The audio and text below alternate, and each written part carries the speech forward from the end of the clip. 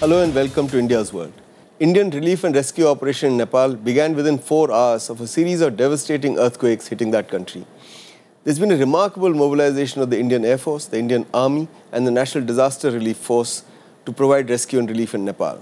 Field hospitals have been set up by the Army and medical teams have been sent to relatively remote areas. Indian Air Force aircraft have been flying sorties to Nepal with supplies and evacuating people. These operations with military precision have continued at a relentless pace. Although help has been pouring into Nepal from all over the world, the Indian relief effort remains incomparable. In the midst of the rescue operations in Nepal, there have been a series of media commentaries, especially in the Western press, suggesting that Indian and Chinese aid have a hidden political agenda, that the two neighbors of Nepal are jockeying for influence in that country. Statements from Nepali leaders bracketing India's unprecedented disaster response with that of other countries, especially China, have also not helped. To discuss the geopolitics of disaster relief in Nepal, we have with us a very distinguished panel of experts. Ambassador Rakesh Sood, he's been India's ambassador to Afghanistan and Nepal and permanent representative to the Conference on Disarmament in Geneva. He was also the Deputy Chief of Mission in India's embassy in Washington, D.C. We have Mr. D.P. Tripathi. He's General Secretary and Chief Spokesman of the Nationalist Congress Party, NCP. He's also a Member of Parliament in the Rajya Sabha. He knows Nepal well, and the Nepalese people know him well. He played a crucial role in bringing the Maoist insurgents into the democratic process. And we have with us Ambassador Jayant Prasad. He's been India's ambassador to Algeria, Afghanistan, and Nepal, and has also been India's permanent representative to the Conference on Disarmament in Geneva. So I welcome you, gentlemen, to this discussion. Ambassador Sood, let me begin with you. What credence should one give to the media observation that India and China are mixing aid, earthquake aid in Nepal, with attempts to gain increased strategic influence in that country? I think too much is being made out of these speculative stories that have appeared in, as you said, Western media, and even perhaps a section of Indian media. I think the Indian response to this disaster in Nepal was first and foremost a humanitarian response, and I don't think we've seen any statements or any indication that we are looking at it as anything other than a purely humanitarian response in a country with which we have very, very strong relationships, both in terms of history and geography. DPT, do you think that it is wrong for both India and China, if they're indeed doing so, to see disaster relief to Nepal as also a part of their image building in that country?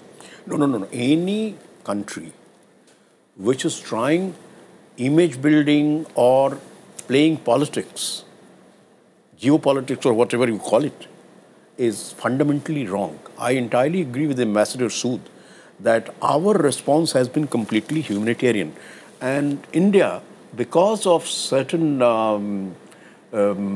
traditional relationships with Nepal, acted very fast, as you have said.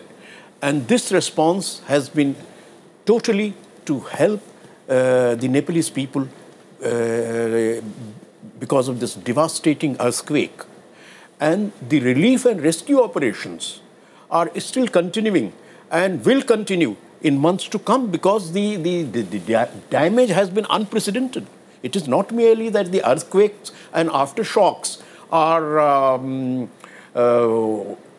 worst that has happened to Nepal, and as the Chief of the Army Staff is saying, that the casualties would go beyond 15,000. So you can imagine the devastation. And therefore, the quick and immediate response of India through all its forces for disaster management has been praiseworthy, and the Nepalese people have appreciated it. And there is no politics in this. Okay, Ambassador, although both of you are not saying anything about China, but I'll leave it at that. Ambassador Jayant Prasad, do you think geopolitics has a role in Nepal government asking Indian rescue teams not to work in some of the border districts, like a district called Rasuwa, which borders Tibet, or saying that don't do any rescue operation that might involve overflying Chinese territory? Chinese haven't said that, the Nepalese are saying that. Why is Nepal given two different regions, one to China, another to India? Now, if there are border districts where Indian help is needed and capabilities are on the ground, why is Nepal saying don't go there? No, there is no problem in the Nepalese government deciding which teams would go where. I mean, it is their sovereign right to decide. What is important in this discussion is forget about misdirected elements in the Kathmandu Valley trying to suggest something, or Western journalists trying to suggest something. The Chinese are not suggesting it. The Chinese in Beijing and in Kathmandu are highly appreciative of the Indian effort. And the people of Nepal are appreciative of the Indian effort. And we have a natural USP. We have strategically changed from the aero bridge idea to the land bridge idea. From the third day onward, first on the third day, 60 trucks went to Nepal. The following day, 100 trucks went to Nepal carrying relief supplies. So obviously, we would take care of the mid-hills. And if the Chinese are contiguous to Raswa, they are, they have land communications over there. And if they are helping one or two districts in the hills to which they are proximate, there is no issue there.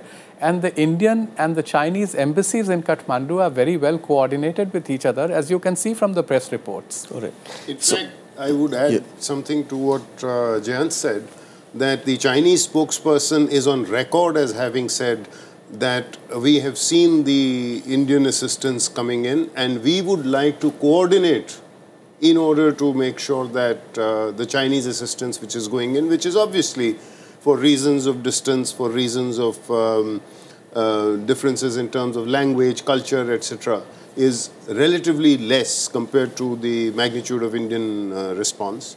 And they've said that we would like to coordinate with the Indians in this regard. What you're saying, what all of you are saying, is that there's no geopolitics involved. Now, if that is the case, why is it that Nepal has refused a rescue team from Taiwan? They were all ready to come. They were told, don't come.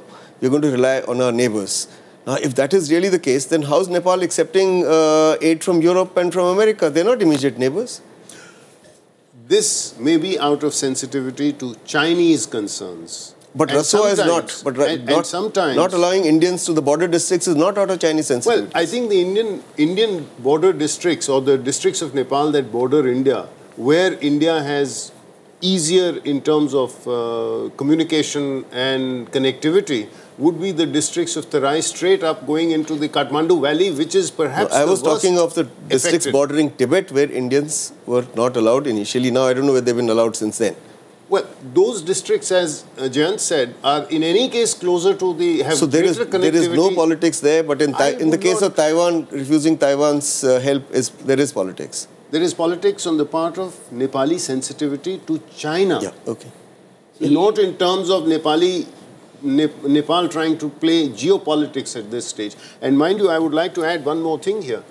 What we are seeing right now is just the first aftermath of humanitarian assistance. There is going to be a long haul ahead. Absolutely. We're going to discuss that. Which is going to cost billions of dollars in terms of reconstruction. We're going to discuss that, but we need, DPT, I'll come to you. We need to take a break at this point. We'll continue with this interesting discussion in a bit. Don't go away. Stay with us. Welcome back. We're discussing charity and geopolitics in Nepal's earthquake relief. DPT wanted to say something before I rudely interrupted you. No, I just wanted to add to what Ambassador Jayant, Prasad and Ambassador Sood have said about China. See, China in this disaster management, rescue and relief is playing a role of very good neighbor to Nepal. And as Ambassador Jayant Prasad has said, not merely embassies, but the governments are coordinating all these relief operations in Nepal. And there is no difference of opinion. Okay. Of course, the districts which are closer to Chinese border, their help can reach quickly. And it should be welcome. Accepted. That point's been made. That point's been made. That's what I'm saying. Yeah. So, there should not be a political element which is being pointed out in the Western media and parts of Indian media, that there is a strategic image building and influence building through the aid, rescue and rehabilitation. Okay. It is not correct. Jayant, what is your assessment of the aid being provided by India and how does it compare with what China is doing? No, Nepal is a country which is south of the Himalayas. And the Mount Everest is the border between Nepal and China. So obviously the Chinese are acutely conscious that whether it is supply of essential commodities, starting from a very simple commodity like salt, right up to petroleum products. The Chinese are simply not in a position to supply all this. So the Chinese know very well that without India's sustenance and support, Nepal's economic survival, especially at a time when it is faced with a huge humanitarian crisis, is simply impossible. So I wouldn't even get into this comparison. Okay. So it's a wrong because comparison. I would absolutely incorrect comparison, because the scale of our operations are entirely different. Actually, India has taken this opportunity, and our leadership has, for being the team builder and player involving others. Look at what Prime Minister Mr. Modi said when President Ashraf Ghani was visiting. In the name not just of Afghanistan and India, he spoke in the name of SAARC countries and the world when he assured the Nepali people that as they rebuilt their lives and reconstructed their homes and heritage, India would stand by their side. Okay. Sood, if geopolitics is not mixed up with earthquake relief, which is what you gentlemen are saying, then why does it seem that that some sections of the Nepalese government are hesitant in accepting the kind of role India is playing? Why is it that each time they talk about aid coming to Nepal, they will say, yes, aid is coming from India, unprecedented amount, but immediately talk about China and other countries, almost giving the impression they want to show that it's a multilateral thing that's happening? I think for this you have to go back into the history of Nepali politics. But I think at the ground level, if you see now the Nepal army, for example, is coordinating in a very major way. And if you see the statements that have come out from the Nepal army, their spokesperson, the Nepal army chief, they have talked absolutely in unstinting terms about the kind of assistance that India is providing. I don't doubt you on that at all. I'm talking the political leadership. If you talk to the people, they've got very close emotional links with India. I'm talking of sections of the political leadership. Sections of the political leadership. I don't think the government of Nepal has said anything like this. I don't think the president of Nepal or the prime minister of Nepal have made any of these kind of statements. I don't want to go into who I could actually say that some representatives of government of Nepal have done this, but leave that aside. That's why I said there has been a degree of polarization in Nepali politics over decades, and this is not a recent phenomena. We know that the phenomena of anti-Indianism does exist in sections of Nepali society, and it has grown in some ways over decades. Okay. DPT, if this is the situation, then does this not point to the limits to which India can influence the hearts and minds of the political leaders of Nepal? Because you end up hitting this wall, anti-India wall with some of them. See, that element which Ambassador Sood has pointed out has been there, but it is from the Kathmandu Valley, actually, that anti-Indianism is there. But by and large, if you look at Nepali politics and their political leadership, it has not been anti-India. Even the present government, while facing this devastating earthquake and all the difficulties, taking help from India, taking assistance, is not making any adverse comments. And I don't think any important political leader of Nepal, to the best of my memory, has made any anti-India statement. That's very good that they are not making anti-India statement. But equally, my impression is they're not seizing this opportunity to really solidify the sentiment that Prime Minister Modi has been expressing, not only in his radio talk, but in public statements. Here was a great opportunity to actually solidify it, intensify it.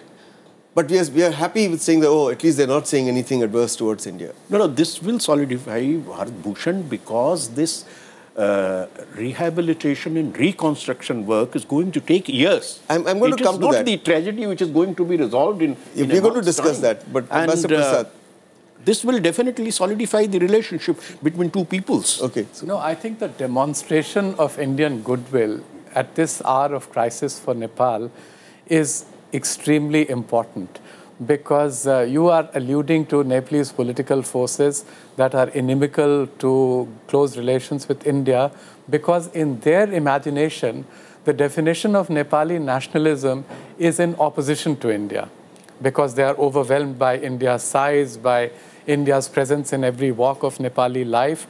This assistance that India is extending to Nepal is without any intention of seeking any return from it. So I disagree with the proposition that if we are assisting Nepal in this hour of crisis, we should expect anything in return from Nepal. That's not our intention to start with.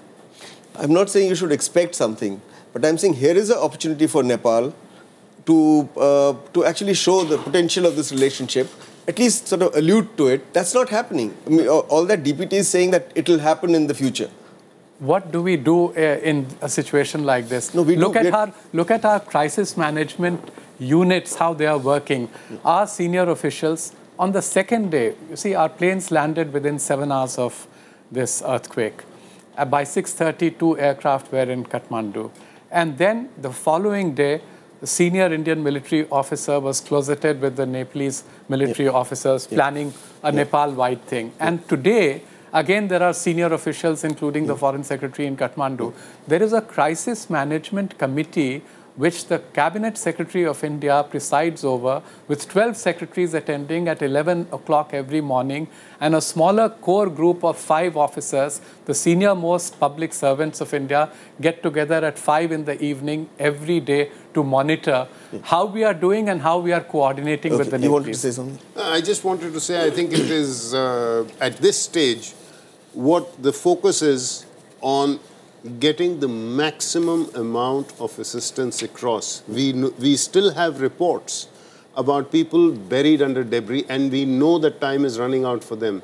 So if we have to rescue those people, then that is the primary focus. And politics everything else is secondary at this stage. Politics is secondary at this stage. Okay, that's very well put. And that's how we are looking at it. Okay, thank you. We need to take a break again at this point. We'll be back again with this interesting discussion in a bit. Stay with us. Welcome back. We're discussing charity and geopolitics of earthquake relief in Nepal. DPD wanted to say something about the long-term perspective, what India ought to be doing in the long term. See, the long-term perspective, as I have said earlier, is going to take years. The entire reconstruction process is going to be long, and it will involve various forces. Another point which is very important in this connection is that at this crisis situation, India has welcomed aid and assistance from everywhere to Nepal.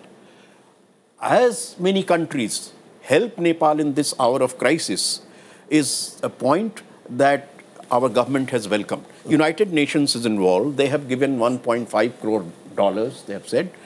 European Union is there. United States and various other countries are there. Therefore, you see, for instance, I read just today, you must have read it, the people of Indian origin are collecting money for relief and rescue operations in Nepal and sending their teams. 1 or 2 teams have already come from other countries. From people of Indian origin in the United States. Okay. So these reports suggest that we will require various countries, various international organizations to help Nepal. And we should welcome it. We must welcome. We are indeed welcoming it. Okay, Jayant. In the long term, the 2 countries that will play a very important role in reconstruction of Nepal are China and India. Of course. As immediate neighbors. Yes. So do you think at that point, when rehabilitation process begins, which may last 10 years or 15 years, do you think geopolitical wrangling between India and China might intensify? That it's not. You're saying it's not there. So let's say, will it be there at that point, you think?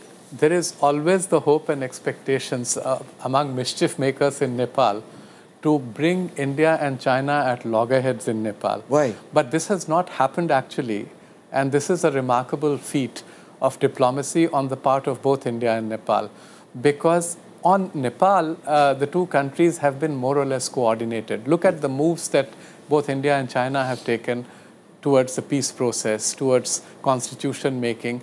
They are moves in parallel. And the Indians and Chinese have a constructive attitude because Nepal has only 2 immediate neighbors, India and China. And Nepal has not been able to take advantage of the fact they are buffeted by 2 countries that are making rapid progress. And Nepal's economy is going downhill, its per capita incomes are declining. And Nepal has such strategic assets. It has a natural endowment second to none in Asia. It has human resources second to none in Asia. They have to learn to take advantage of this. Using the 2 neighbors. Using the 2 neighbors. Okay. Rakesh, rehabilitation will of course be a very expensive proposition. Estimates vary, you know, that they're saying up to $10 billion over a long period of time. Now, you served in Afghanistan. India is the largest donor in Afghanistan. You know, we've committed $2 billion dollars to Afghanistan. And now here's Nepal, with which we share a border. We share cultural links, historical links. We have an open border. We don't have these kind of links with Afghanistan. I'm not saying Afghanistan is any less important. But in the case of Nepal, do you think government of India should be prepared to invest or to donate or to aid Nepal, you know, several times more than what it has been doing in Afghanistan? I don't know whether we should make comparisons between Afghanistan and Nepal. No, I'm making comparison only in terms of money. $2 billion to Afghanistan. So does Nepal then deserve, say, $6 billion or $10 billion? Over a period of time, I'm sure we will end up contributing hugely in Nepal's reconstruction. Yeah. I mean, just to take an example, you know, there was a devastating earthquake in 2010 in Haiti. 160,000 people died. In the immediate aftermath, we saw the breakout of cholera epidemics and so on, because the entire structures were devastated. The reconstruction of Haiti, which is much smaller, is still taking place today. And I think we need to learn from experiences, we need to plan accordingly, we need to make sure that the way we do the reconstruction in Nepal, because it is in a seismically active zone, is now going to be something which is going to be long-term. Who would disagree with that? I'm merely saying that are we prepared to be with Nepal in the long haul? Oh, absolutely. Okay. Absolutely. Good. Jayant, how do you think India's neighbors would view the rapidity, the swiftness of Indian response, not only in terms of speed, but also in terms of mobilization of its armed forces? You know, even the Navy has sent a medical team, can you imagine? And the extent of their activity there, would India's neighbors see this positively or negatively? Because, you know, the mobilization that takes place for disaster relief, similar mobilization, same swiftness, can be shown in other cases. I only need to refer to 1988, when Indian armed forces prevented a coup by flying down in a few hours to Maldives. So would this make India's neighbors appreciate India, or would they hedge by balancing India with other countries? No, I think it is a net gain for the region. This is not the first time that we have responded promptly. Do you remember the tsunami had struck in the morning hours? By evening, there were Indian naval teams already in Colombo. And the next day, there were 3 Indian ships that had already docked with relief supplies in Sri Lankan harbors. So this is something that we have done repeatedly. An earthquake had struck Nepal also, a very minor earthquake in contrast to this, in late autumn of 2011. I was then in Kathmandu. Sikkim was very badly hit at that time, you might recall. There again, our response was very swift. So this is going to be a net gain for everyone. And we have the Disaster Management Center for SAARC located in Delhi. This is an opportunity India sees of activating it by pulling everybody together as a team player and as a builder of regional cooperation focused on disaster management. This is something which is also coming out as a lesson from this exercise. Rakesh, would you like to add something to that? No, I think I agree with Jayant. So far, the SAARC Disaster Management Center hasn't gotten off the ground because of the fact that some ratifications have been pending and so on. But if this can act as a spur, then I think the fact that it is also located in Delhi, I think is a great asset which should be made use of in the region. And I can tell you one thing, that God forbid tomorrow if there is another disaster in any of our neighboring countries, the eyes will naturally turn to India as the primary resource from where assistance will flow. As we know today, we are making use of the land bridge. I mean, had the earthquake damaged the airport in Kathmandu, all the access would have been through the roads, through India. And that is a given for all of India's neighbors. Okay. TPT, any last remarks? No, my last remarks are that this would actually strengthen the disaster management network in the SAARC countries. And this will indeed increase cooperation between all countries. And there will be, as Ambassador Sood has said, high expectations from India for help in the crisis situations like So this. something good may come out of this disaster. Ambassador Jayant Prasad. My last thought, Bharat, is that the people-to-people connectivity between India and Nepal, which is critical to our relationship, that is going to now come into play as the relief and rehabilitation process starts. Because right now we were involved in immediate emergency support, extrication of people, bodies, exhuming them, burying them, cremating them, reaching medicines and food and water. But in the next phase, and this is the strength of India and Nepal. So besides everything else that government of India would do, and I agree with you that we need to step up our game in Nepal, not in contrast to what we do in Afghanistan or in comparison to it, but independently of it, because our stakes with Nepal are huge, our people-to-people connectivity is huge. That's very well put. With that, we've really run out of time, so I would like to thank all of you, Ambassador Jayant Prasad, Mr. T.P. Tripathi, Ambassador Rakesh Sood for coming here and participating in this discussion. You're great friends of Nepal, and I hope you'll continue to argue for improving India-Nepal ties in the future also. That's all we have for you today. We'll be back again next week as usual. Till then, goodbye, and thanks for watching India's World.